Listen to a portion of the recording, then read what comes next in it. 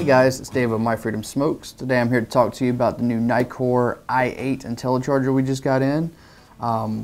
If you've ever used the Nitecore chargers, you know it's one of the better chargers on the market. I've been a big fan of the i4 charger for several years now. It's pretty much all I've used until I got the D4 a couple months back. But the i8 now offers four on each side, 8 total slots for charging batteries, which is pretty cool. Because sometimes even with 4 slots you may run into some issues where you need just extra slots. If you're using like a 3 battery device like an RX200 and then you want to charge a pair of batteries from something else, you kind of got to wait till those 3 batteries are done. This gives you the option to do 4 on this side, 4 on this side for a total of 8 batteries, which is pretty cool. The most I'd seen on a charger previous to this was the 6 batteries, like the one blue 6 charger. I think the EFES did that one. It was a good charger, had the little Bluetooth capabilities and stuff, but now they do have 8 slots on the new Nitecore i8. Cool thing about it is it does have USB out, so you can actually charge like your phone or maybe a rechargeable device that recharges through USB.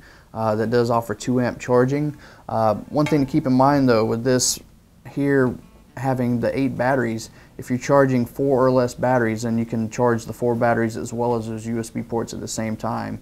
If you do anything more than 4 batteries, it's going to actually charge your batteries first and then USB. So keep that in mind. If you think you're going to throw 8 batteries in here and then charge your phone at the same time, it's not going to do that. It's going to charge those 8 batteries and then it'll start charging your phone. And that's just so it can concentrate on putting the full power to getting those batteries nice and charged for you. Now as far as the charging speeds and amperage and stuff while you're charging, if you're doing 2 batteries on here, you're going to get 1.5 amps of charge. Once you go to 4, you get 1 amp. And then also it said 4 is 0.75 amps. So I'm thinking it might have something to do with some of these slots being a little stronger than others, like on previous ones. How you know the outside edges are set up for larger batteries, usually a little higher charge speed on those outer slots. So I'm thinking if you have 4 on these outer slots is when you get to 1 amp, and then 4 inner slots is when you get to 0.75. And then of course when you charge 8 batteries, you get a ½ amp charge for all of them.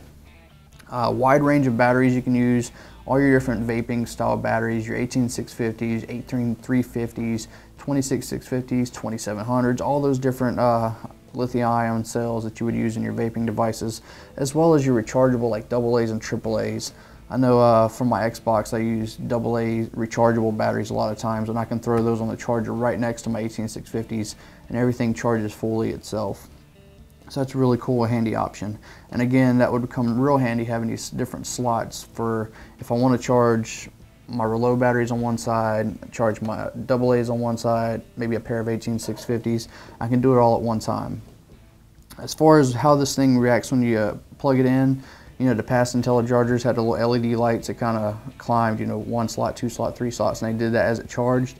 They've kind of simplified it a little bit. It's basically each port has a red light that shows up in the venting here, and then after the battery's fully charged, it goes to green. And I can show that for you real quick.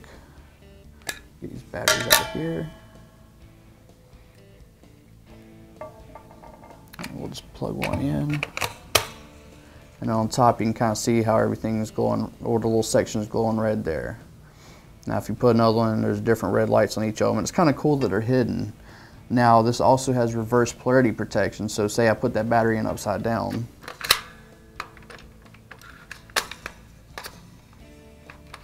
It's actually flashing red, let me know there's an error that I need to attend to the battery, and like I said, in this case, just I had the battery on the wrong direction. So flip that back around, and it's glowing red again. Alright, so there you have it. If you're just needing a nice larger capacity thing, you got a lot of batteries you want to charge, a lot of different types of batteries you want to charge, definitely check out the Intellicharger i8. I would definitely recommend this, because like I said, you can charge 8 batteries, you can charge your phone, you can charge a couple different mods that charge via USB. I mean, there's so many different options you can do with this thing. So definitely check it out on our website. If you have any questions about the Nitecore Intellicharger i8, please leave them in the comments below. As always, I'm Dave of My Freedom Smokes, and thank you for vaping.